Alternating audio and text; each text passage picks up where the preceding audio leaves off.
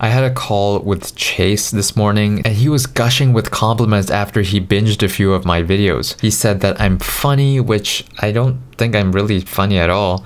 And he said that I'm wise and have things to teach people, and I don't really think of myself as that either. And then he said I have swagger, which I don't think I have really. Like my friend Jake is like, you don't have any swagger, and I believed him. Chase was telling me the exact opposite of what Jake tells me.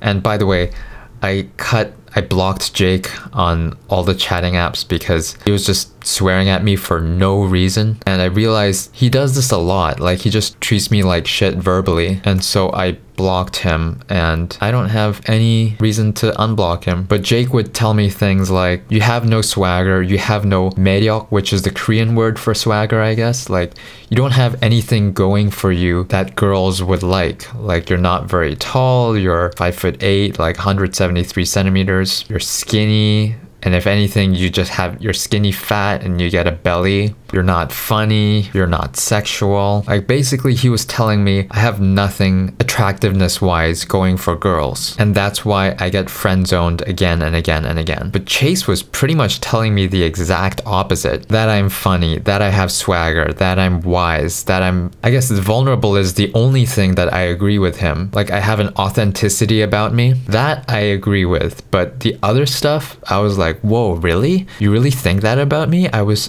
kind of shocked, to be honest. Like I never considered myself funny or super wise or swagger, really? I did.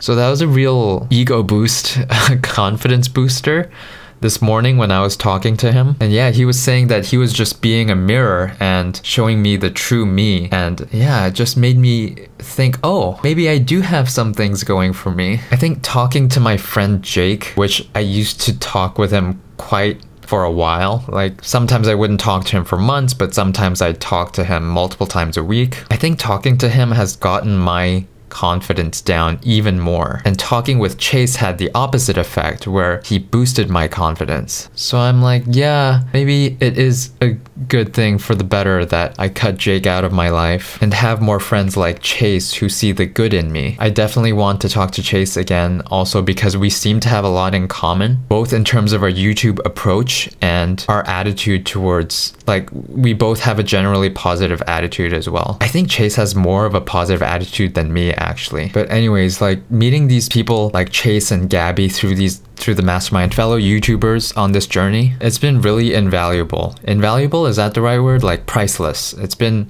great. Niels as well, obviously, my accountability partner that I talk to every day. So yeah, I just wanted to add that part.